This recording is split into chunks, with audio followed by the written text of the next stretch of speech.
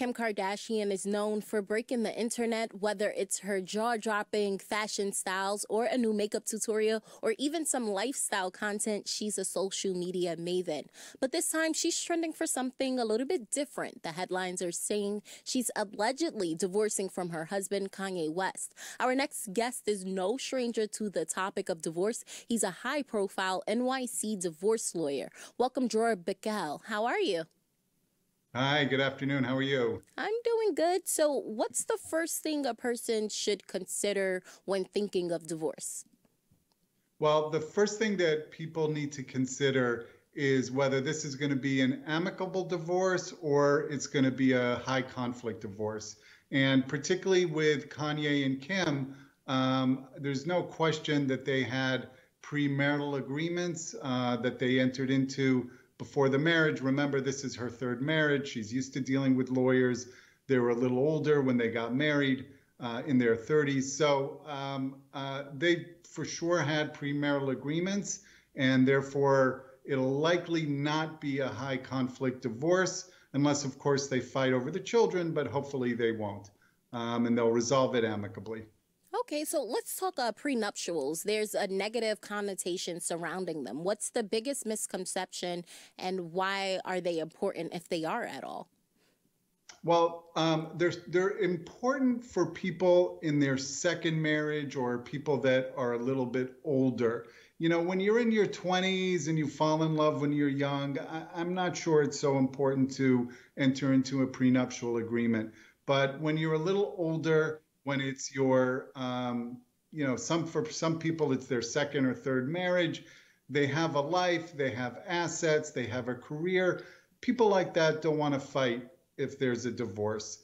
And that's when it's a good idea to get a prenuptial agreement. Okay, so how long do divorces last in court? Is it a quick process So or is it a long time?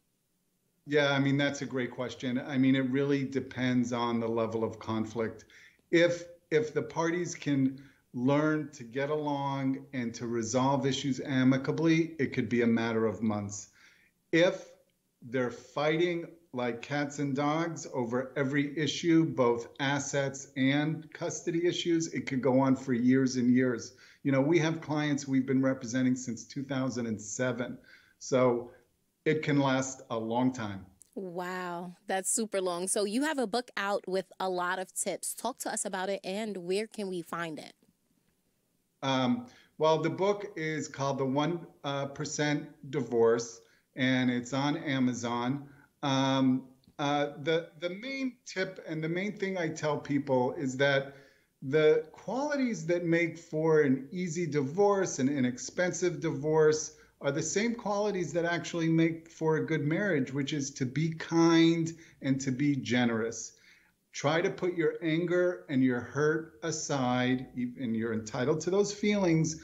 But if you want to resolve your divorce amicably without paying the lawyers a lot of money, please do so. You know, proceed in a way where you're generous and you're kind and you're actually thinking about your spouse first before thinking about yourself. That would lead to an easy and expensive divorce. You know, we hear that divorces bring out the worst in people. Just what are your thoughts on that, being a divorce lawyer and doing this for a living?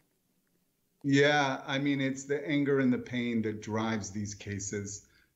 People want to win.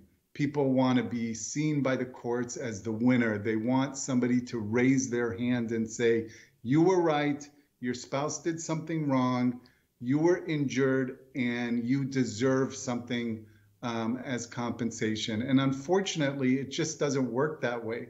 The courts are not designed to claim winners and losers. And you don't leave the divorce process, particularly if it's a litigation, with a feeling of having won anything. It just doesn't work out that way. So I always tell people, try to deal with your anger, in therapy or in other ways, but not using your anger to fuel the divorce process. Well, thank you so much for the tips and advice, Dror. Thank you for joining us here at Bull TV. Thank you so much for having me. Of course.